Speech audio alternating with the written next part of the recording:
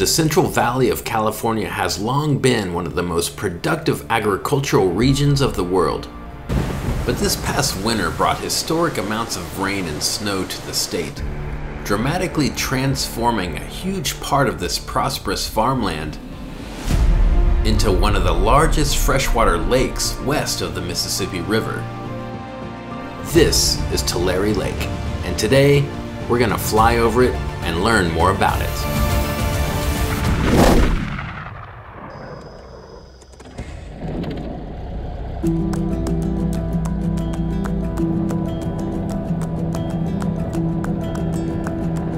Grumman 244, Echo Romeo, holding short 12 Alpha, ready for departure. Grumman 244, Echo Romeo, Lima Tower, runway 12, clear for takeoff.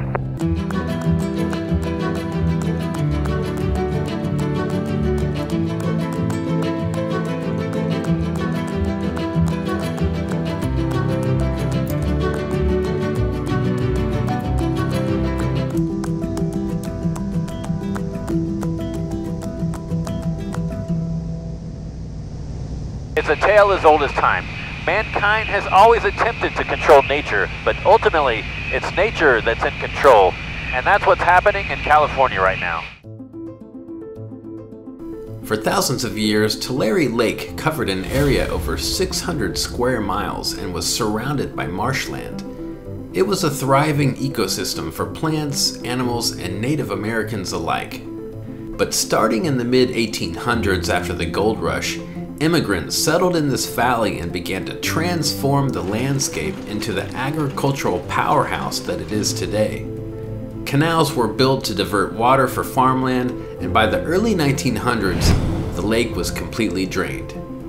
Around that time, a man named James G. Boswell bought up most of the drained land and built up one of the largest cotton fields in the world. Today, the J.G. Boswell Company owns 150,000 acres of land, primarily in the Tulare Lake Basin. Besides cotton, they grow fruits and nuts and are one of the largest tomato growers in the U.S. Unfortunately for Boswell, much of the land sitting under this newly formed lake belongs to them. This is what the land looked like in 2022. And this is what it looks like today.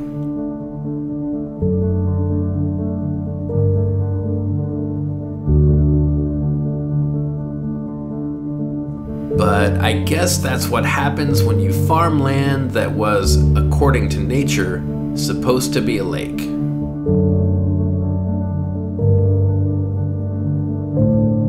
About 15% of California's tomatoes are grown on the land that is currently underwater.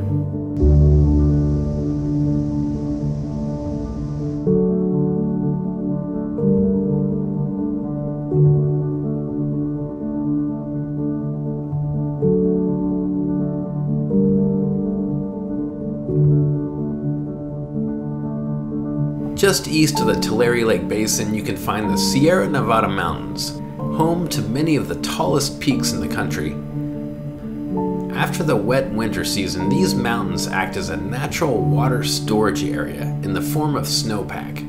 As the temperatures rise, the snowmelt from these mountains supply the valley with a large portion of its water needs.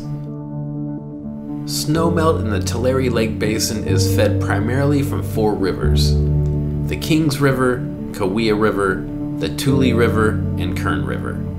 These rivers flow from the Sierra into holding reservoirs and are then normally released into the valley, branching off into a mind-numbingly complex network of rivers, canals, and pipes to feed the thirsty towns and farmlands. California typically receives 75% of its annual precipitation in the winter, and this past winter was one of the wettest on record. As of mid-June, this year's rainfall amount is the 3rd highest ever recorded. The winters of 1969 and 1983 both had slightly more rain, and while the resurgence of Tulare Lake occurred both of those years, they didn't reach the lake size of 2023.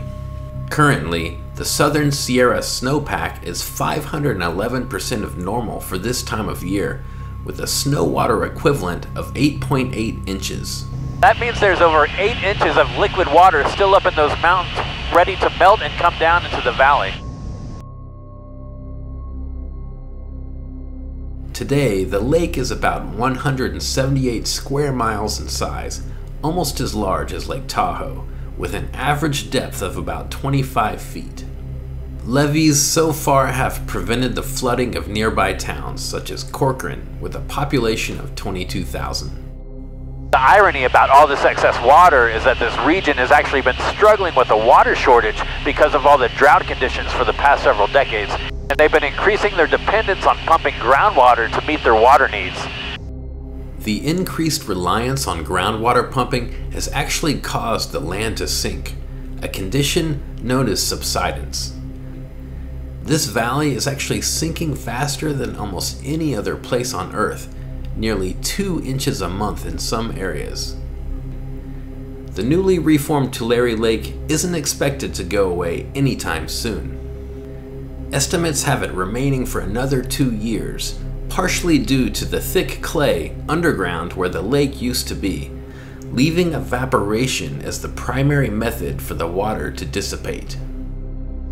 But it's not all doom and gloom for the area. The good news is officials have said the lake has now reached its maximum size, and luckily the spring temperatures have been mild, so the snowmelt wasn't as bad and as catastrophic as they thought it could be.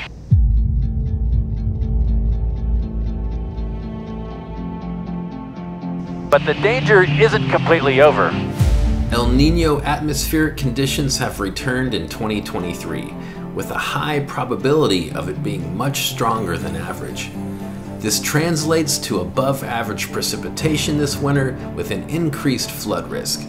So keep an eye on Tulare Lake, as this story is still being written, because it's Mother Nature who ultimately determines the fate of Tulare Lake.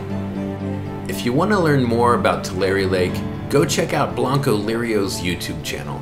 He's made a great series of videos that takes a deeper dive into what's been going on at Tulare Lake. Thanks for watching. I hope you enjoyed the content. If you did, please let me know in the comments down below and subscribe to my channel if you haven't. And with that, I'll see you on the next one.